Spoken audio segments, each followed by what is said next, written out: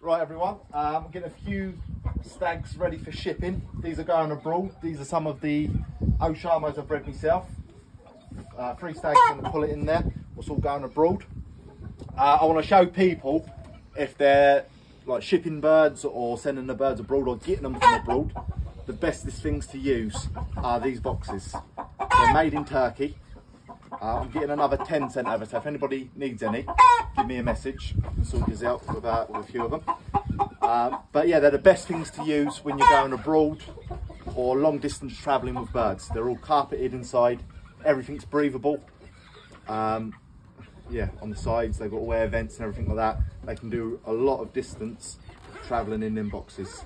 Not like the cardboard, when the cardboard breaks up their tails, like messes up their feathers and everything. These keep your birds pristine. Also, I've had a couple of messages, people asking what makes some birds more expensive than others.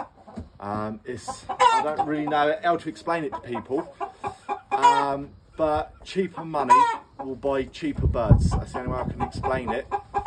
If you want the proper thing, if you want the right thing, you've got to pay the right money, basically, like everybody else has to. Like these birds, the travelling, the miles, the money you got to pay to get the right animals, it costs us money. So, especially with the breeders abroad, you know, they've had these for years. Selective breeding, selective hens, back to the certain cocks to get the right breed. You're not going to pick them up for cheap money. So that's the best way I can explain it to people. Cheap money buys cheap birds. If you want the right thing, you've got to pay like everybody else has to. Because even if you go abroad, they'll ask you a lot of money. A guy in Germany asked me 1,500 for a bird the other day. Even though he's a cheap bird. If I had the courier at the time, I would have bought him.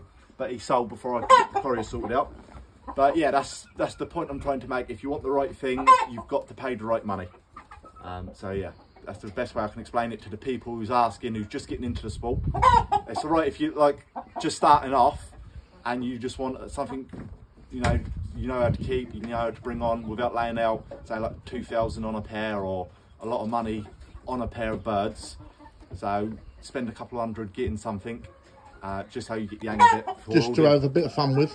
Bit of fun, just for the beginners basically. Just for the beginners. The beginners who don't really know what they're doing with the birds, thinking they can pick up something, you know, high end for cheap money. You're not going to do it. You can't get something bred the right way. Whatever you're into, it doesn't matter if you're into horses, dogs, chicken, whatever hobby or whatever you're into, it costs us money to get the right thing. So yeah, that's that one. Also, I'm going to be doing another competition for everyone. Earlier on in the year, I done one what Curtis won. Curtis Price, he won the trophy and the prize money. So I'm going to be doing another one with the stags what everybody's bred through the year. So everybody who's got like a nice stag they've bred or a nice pullet, post it up. I'll start the competition in about a week or something. And yeah, I'll get a nice bit of prize money for someone and another trophy. So everybody can join in again. I love seeing all the birds, what everybody's posting. I've got a lot of family on my channel, Game Birds UK on Facebook. And I suppose they're on the YouTube channel as well, watching. I love seeing everything, what you post. So yeah, carry on posting, everyone. And yeah, I'll do another competition and we'll have another bit of sport. Thanks everyone, I'll see you in the next one.